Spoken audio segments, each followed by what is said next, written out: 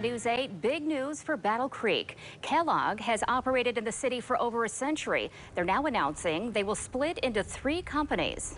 While it's not expected to affect jobs, it could still have a big impact on the cereal city. News 8's David Horak is live with details. David? Good afternoon, Emily and Tom. The 3 companies, according to Kellogg's executives, will each focus on different products they are already making. And here they are under temporary names and the products that are umbrellaed under each of them.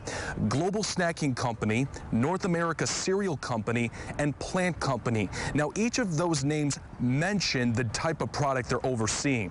Global Snacking, which accounts for 80% of Kellogg's net sales at $11.4 billion, that will actually have dual campuses in Battle Creek and Chicago, with its headquarters now in the Windy City. Plant and North America Cereal will have their headquarters still remain here in Battle Creek. It's a major shift in identity for Battle Creek, where W.K. Kellogg founded the company in the early 1900s. But with this bold new chapter taking on 3 different names, its current CEO says the Kellogg brand is not expected to fade away given the temporary status.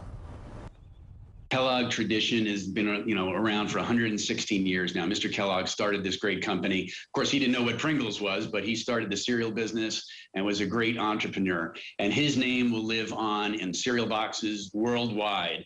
And I wouldn't at all dismiss the possibility of one of the businesses carrying on the Kellogg tradition in terms of the corporate name. That's work to be done. But the Kellogg tradition, the Kellogg legacy, the Kellogg philanthropic values will live on in all 3 companies. So he'll have 3 companies rather than 1 company.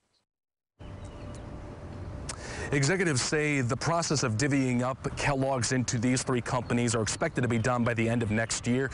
We are still waiting to hear from the city of Battle Creek and the local union for their initial reaction to this massive news. We're live in Battle Creek. David Horak, News 8.